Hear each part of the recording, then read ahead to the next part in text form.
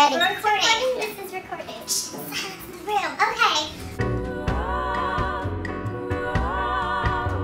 Hi guys! So I am here today with two extremely special guests. I'm very excited. To my left, we have Pastor Matthew Barnett, and he is, would I call you the head of the Dream Center or the pastor of the Dream Center? That is perfect, head of the Dream Center. Head of the Dream Center. So he kind of runs the Dream Center. If you saw my Ready or Not music video, yes, that is what the Dream Center is. And then to the left of Pastor Matthew, we have my dad. Hey guys. Daddy, who I have to be honest, he's here because last night I was telling him, I was like, Dad, you know, I'm going to interview Pastor Matthew tomorrow.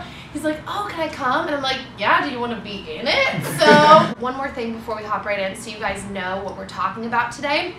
This month has been all about happiness. Just things that you do to try to be happy. And I felt like the perfect way to close out the month and to kind of make everything complete is in service. Because I do feel like giving back to others and being involved in a community is what really makes you feel happy. And I feel like you're such a good example of that because you've done so much with the Dream Center.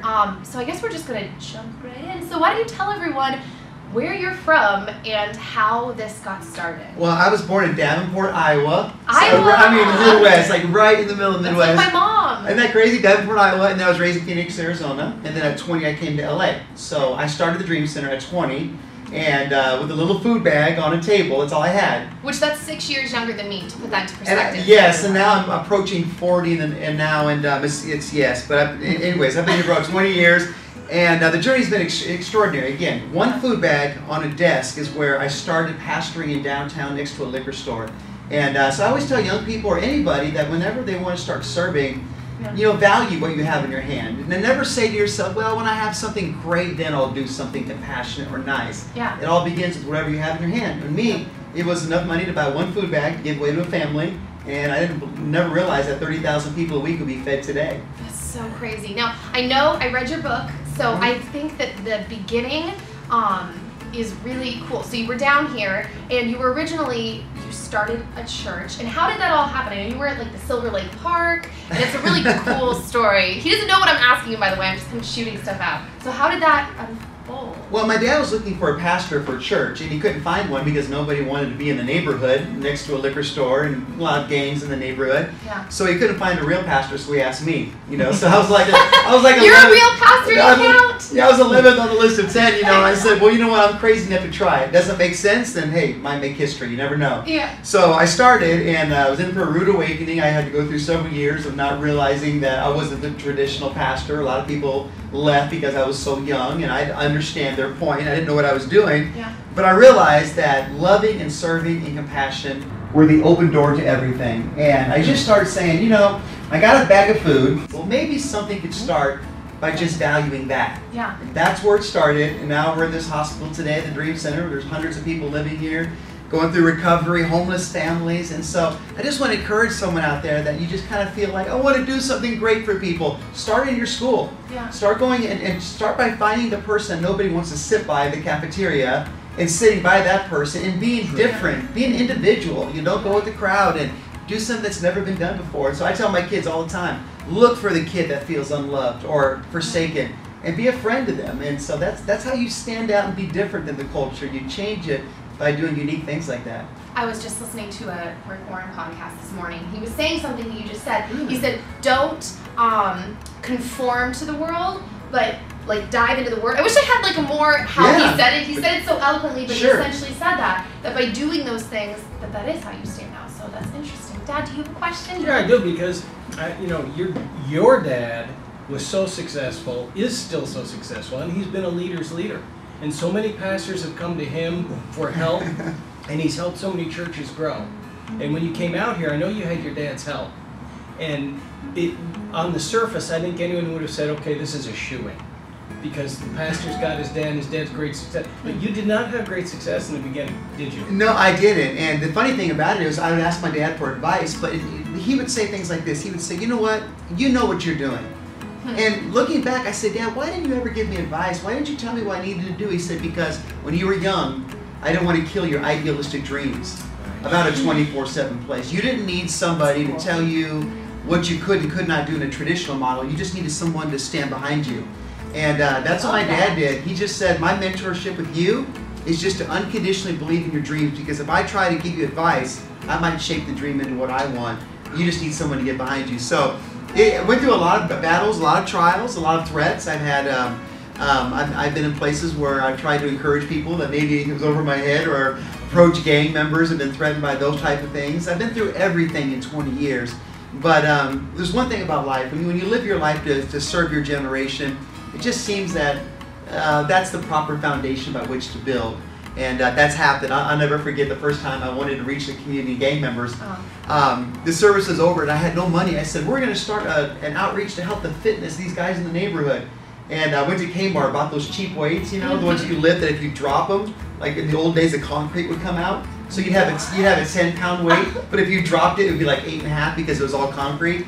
And so I said, come and join me at the lot. We're going to lift weights together. Those cheap old weights that would fall off, you know, and you'd have to balance it. I'm sure you were lifting as great as the gang members. Right, exactly. Yeah. No way. But that's where it started. I had a little wall where they can create some artwork. And I think this generation is hungry to make a difference. They're hungry to change, you know, whether they be somewhere in the Midwest or the South, and they're watching this. They're like, what can I do?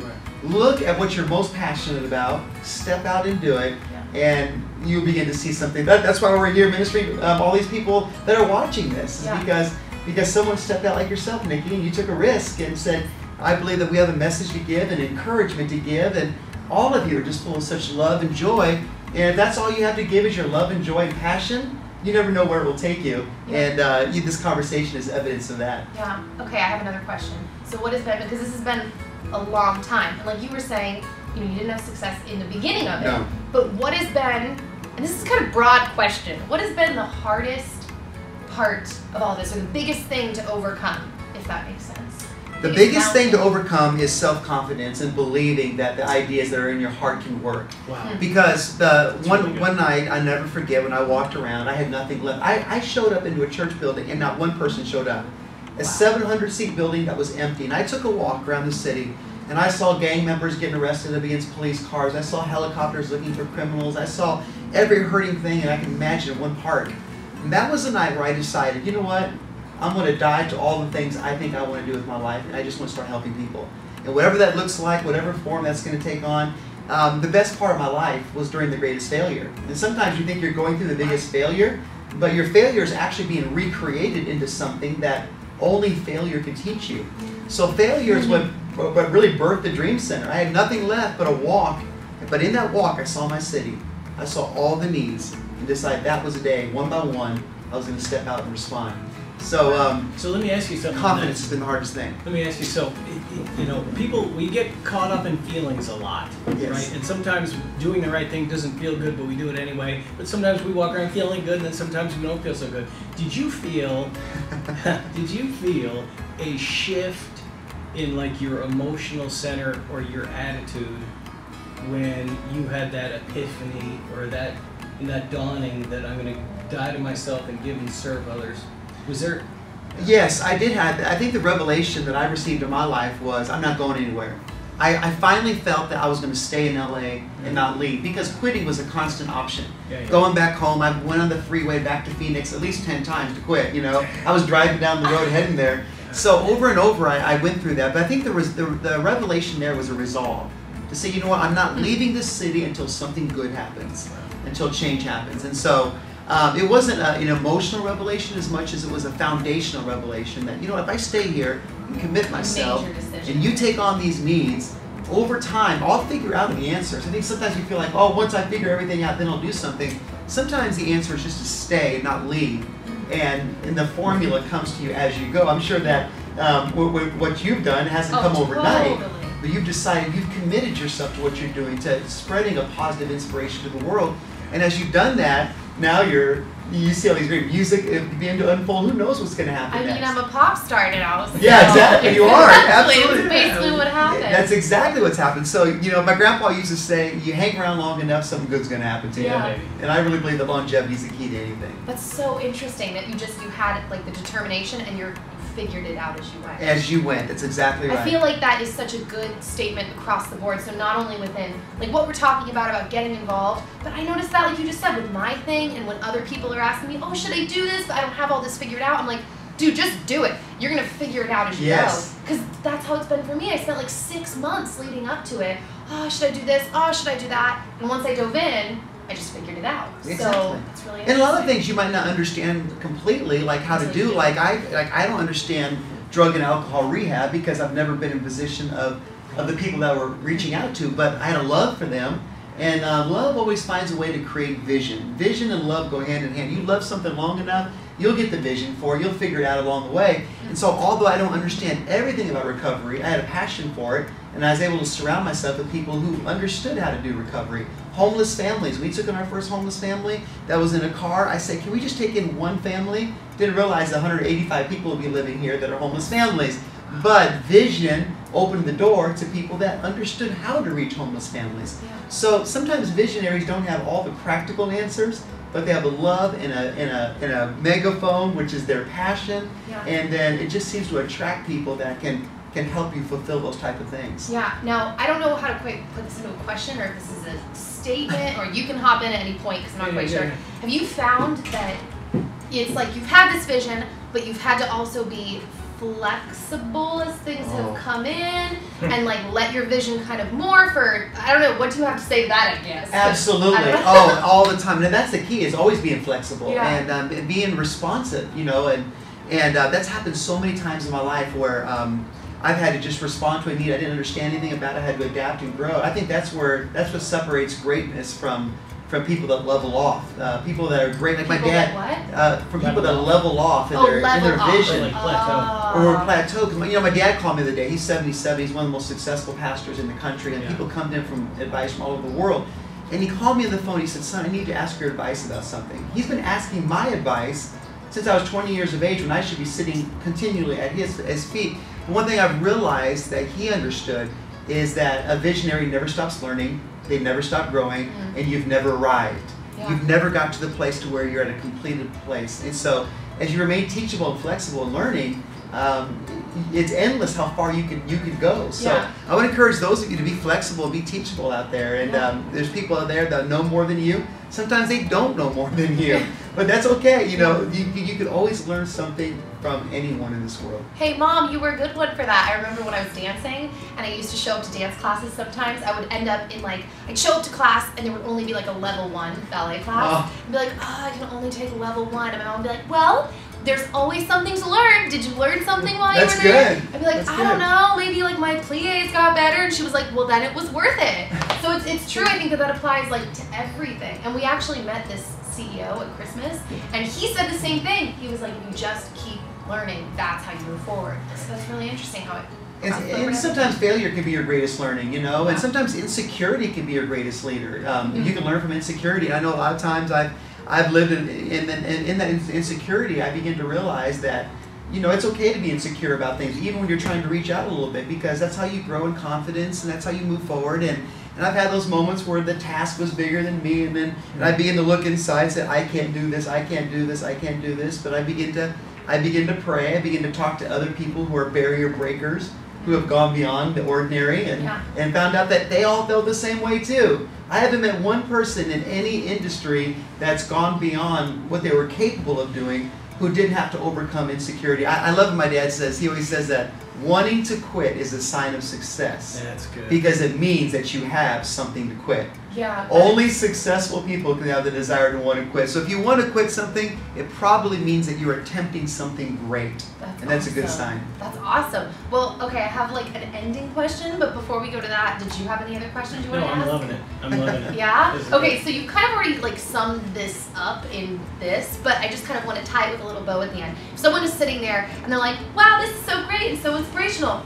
What do I do? And they wanted like really practical steps as to how to start something or get involved somewhere in their community, like in Iowa or wherever. What would you tell them if they were sitting there? Well, I'm qualified to speak to the people in Iowa and Wisconsin and across the country. Specifically Iowa. And really what it is find that one great need in your city. Every city's got one specific need that I believe that people are passionate about. Find what that great need is and just step out and just start doing something. Start tackling the issue. Whether it be if you have a desire to help people in recovery, if you have a desire to help teenagers and after school, and whatever the program will be, find the one great need in your city. How would you find it? And resource it. You usually find it with what you're passionate about the most, because what you're passionate about is usually, you know, what the prevailing need of the city really is, or simply something that needs to be met because you've been around it enough to be able to respond. Yeah. So I would step out to the one thing in your city that you feel that is your mandate, and then do something. You know, rather it be to start raising money for it, rather it be to garage sale. Just get some energy going in the direction of the vision to where it can have a spark to create the momentum. And I know somebody, my daughter the other day, she has a really passionate, we're one of the ministries here for the homeless families and do something for Christmas. And she said, well, Dad, I don't know if I can ever be able to help all the families. I said, well, let's help one. And so we did a little event, we took a family out to a movie and all that. And now it's like she's contagious. She wants to help every single family she can find, because the hardest thing to do in any vision is to start. If you could just get started, starting and finish in any dream are the hardest things to do. And if you could just get started and activate momentum, get some resource raised, or just go help somebody and minister to the need of the person that you're the most passionate about. Sometimes it's not money, it's resource, it's a smile, it's encouragement, it's whatever you have in your heart. And never despise what you have in your heart, even if you have nothing in your hand, because that's oftentimes what people need the most in the first place. That's so good. I feel like that was literally the perfect bow tie ending. This was great. Well, I don't really have a way to end it other than that's perfect. Be sure, we are actually going to go film a music video right now. Nice. And That's you guys awesome. have to be sure to check that out. All of the proceeds from the music video are going right back to the Dream Center, 100%. So please purchase those. Yes. Thanks, guys. Thank you. Dad. Thanks, Pastor Matthew. And we will see you very soon. Love you. Thank you. All Thank right, you. bye, guys. Bye-bye.